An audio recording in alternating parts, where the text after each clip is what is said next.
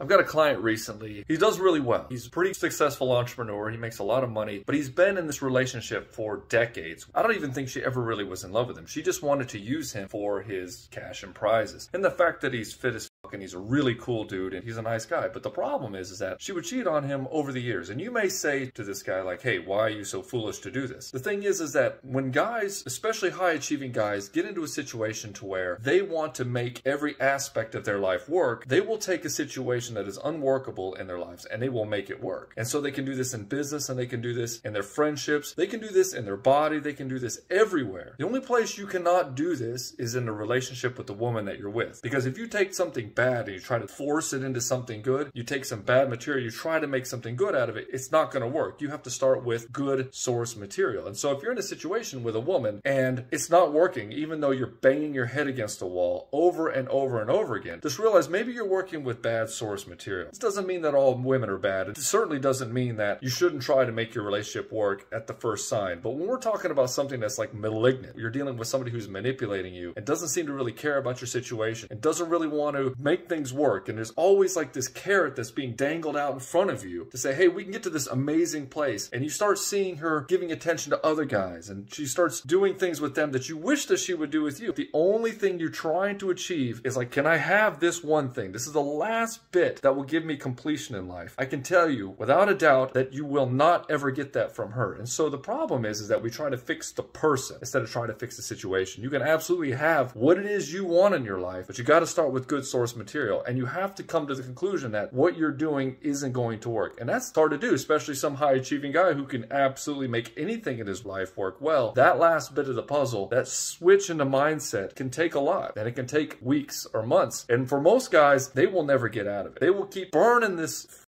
candle at both ends to try to make it work with him until he finally just gets to this breaking point and he's like, fuck it, I'm going to burn it all to the ground. We don't want to be in that position. We want to be able to either pivot and move on within a couple of weeks and get you into the mindset where it's like, this is what I need to do for myself and to move forward powerfully. And my relationship is absolutely contributing to my ability to produce in the world. So if you're in a situation like this, you're not really sure what to do, reach out to me, send me a DM, hit me up at genuineattraction.com and I'll help you out.